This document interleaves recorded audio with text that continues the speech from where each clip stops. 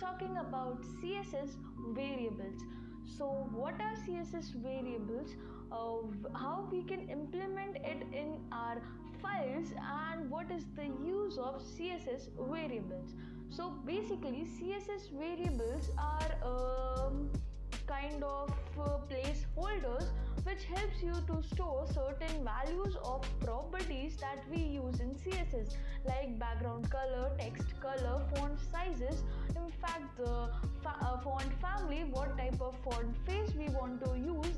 Everything can be stored in our CSS variables. In fact, the measurements of margins and paddings can be also stored in CSS variables. So why we use it? So CSS variables helps you to store your every set of values in a very systematic order, and so you can just use the value by giving the CSS variable name each time you want that value to be in your web page. And so it makes your task very easy to simply modify the value anytime you want. And basically its main purpose you will learn when we have theme switcher, like the dark theme and the light theme switchers. Then we generally take help of CSS variables. So let's begin and let's see how we can implement it in our CSS files. So first we will be creating a boilerplate code in our HTML, and let us give this a title of CSS variables. Okay, variables variables, and let us link our CSS file with the help of link tag with our HTML. And now in body let us create one header, and this header will be having one nav, and this nav will be having one h1, which will be the logo of our web page. And then we will be having some links, and these will be links of home, then about, and let's have one more which will be contact. So that's it for header. Now we will be having one section which will be having one paragraph which will be saying this is this is a section portion. And then we can have one footer, and let's have here the same thing, one paragraph which will be this is a footer. So that's it for now in our HTML file. And now let us open this with live server. So this was the file that we have created till now, and let us give these things some stylings. So let me select the nav, and this will be having a display of flex with justify content space between, and then we will be having an align items of center. And to have these all thing in work, let us add a width of 90%, and let us have a min height of 10 vh. And after this let us see it in our page. So yeah, everything is in one line, but we need to bring this also in one line. So that we can bring using nav ul, and give this also a display of flex, and then the same thing, justify content center and align items. Okay, we can avoid this align items, and here we will be giving space between. Yeah, so and list style should be none. And now you can see that there is no space between these three things. So to add some space, we can select the h1 and the ul, and we can define the flex as 1. So yeah, it will be having now some equivalent spaces between each other. So that's it for our stylings, and let me page up, and let's have here some basic styling like padding 0, margin 0, and let's give this a box sizing, border box, and let us add here a font family of sans serif. Yeah, now it's much better. So that's it for our nav. Now let us give some basic style to section also. So let us select it and let us provide over here a position of relative.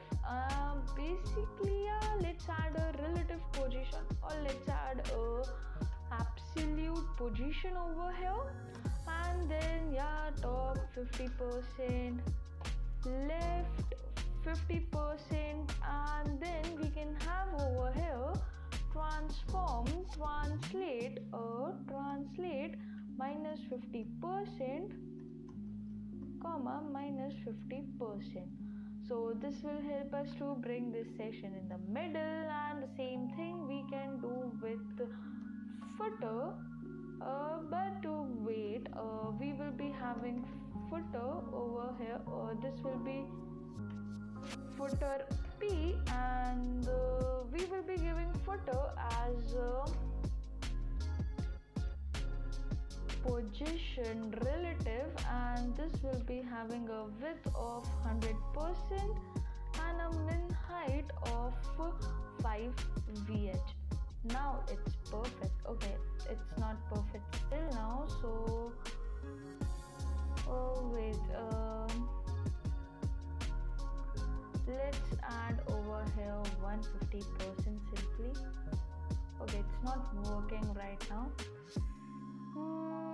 I guess there must be some error in our min height. Let's increase the min height. Okay, so it will be 95 rather than, okay, it's not working still.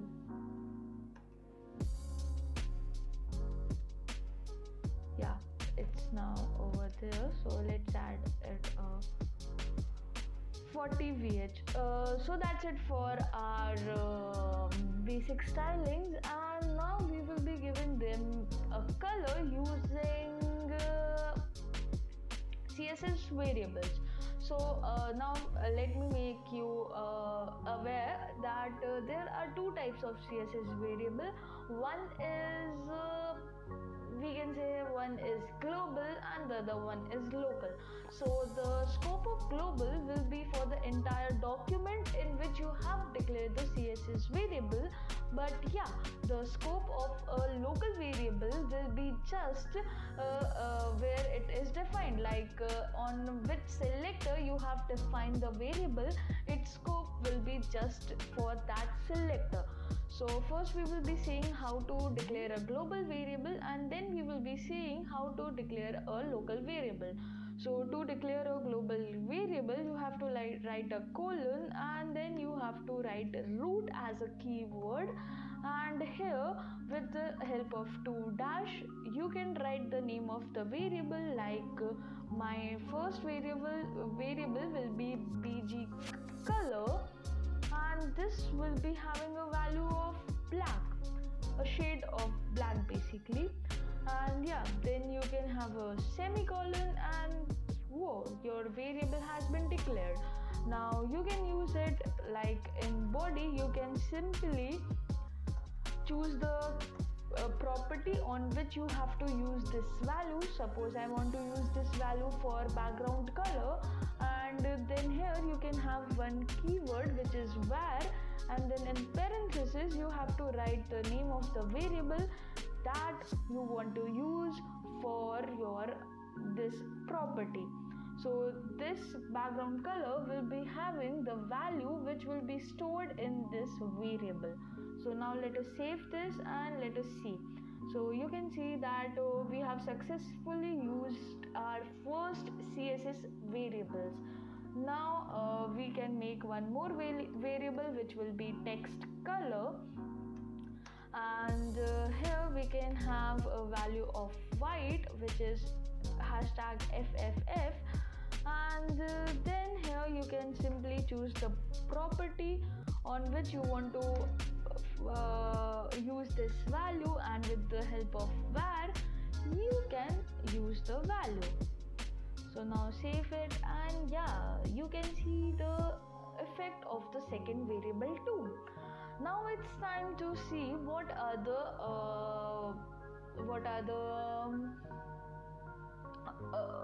local variables.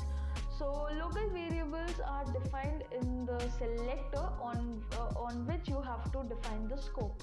So if I want my local variable should have the scope of header, I can simply define the header, and here the same way with 2 dash, and then the name of the variable, which will be now background color, let's say. So this will be background color, and this will be having a value of red. You can simply have a sweeter red than that bright red. So now you have seen that I have declared the variable in header selector. So my scope will be just for the header and for the nav, because nav is inside the header. As let me have 2 variables over here, 1 and the 2, and this will be nav background. One will be the simple background, and let's select here and let's give this a value of green. Now let us save this, and in nav let us add the background. So I will be adding the background color using var, and yeah, I can simply use this nav background. And the same way I can give the header the same background. So this header will be having a background color as the property, and the value which will be stored in background will be assigned to this property. Now let us save and let us see it. So this nav was from here to here, and that's why it has a green color, because we have declared the background color of nav as nav background, and which was having a value of green, and this one is having the red color, because we have assigned the background color in header as background, which has the value of red. Now if I want to use this header variables in my body, then I can't, because if I write over here nav background, then we will be having a white color instead, which is the predefined color, instead of green color, because our nav color is green.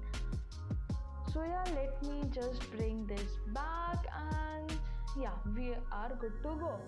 So this was the first use of assigning variables, and these are the 2 types of variables. One is global and the other one is local. Now what is the advantages of using this variable? So the first advantages is that you have your everything at one place, means every colors, every text sizes, and every font which you are using in your document will be at one position, and you can simply say that okay, I have used this set of colors, I have used this set of font sizes for my website or web page.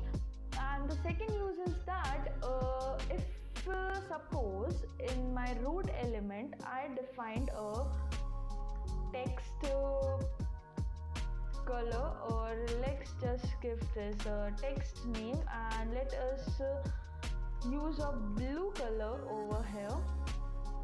Let me choose a lighter blue over here.